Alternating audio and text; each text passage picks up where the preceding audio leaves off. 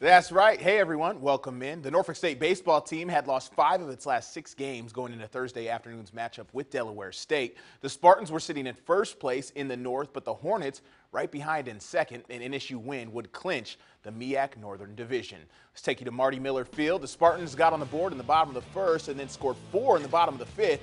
So it's 5-0 in the top of the sixth. James DeLoach on the mound, runners on the corners, but he's out of the inning thanks to the pop-up to right. DeLoach from Granby High School in Norfolk pitched 6 scoreless innings. Bottom of the seventh now, Alexander Womack at the plate. Sends that one right back up the middle. That's a single. He'd end up stealing second and then reaching third on a bad throw.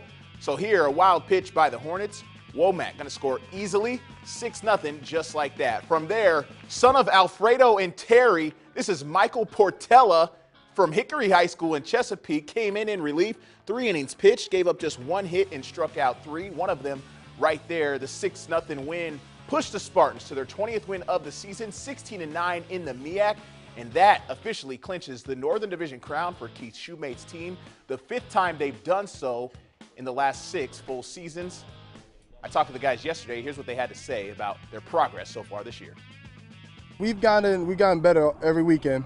You know, we started off kind of slow, trying to feel it out what we wanted to do. But we just started to pick it up, started to get better chemistry with each other, understand what we're looking for. Momentum in baseball is spelled starting pitching. So we just want to get our starting pitching, in line and kind of get guys in the slots that we expect them to be in and, just have them ready and set up for the tournament. It's about making sure that everybody sort of knows their role going in, and I think we're in a good place. All right, when you talk about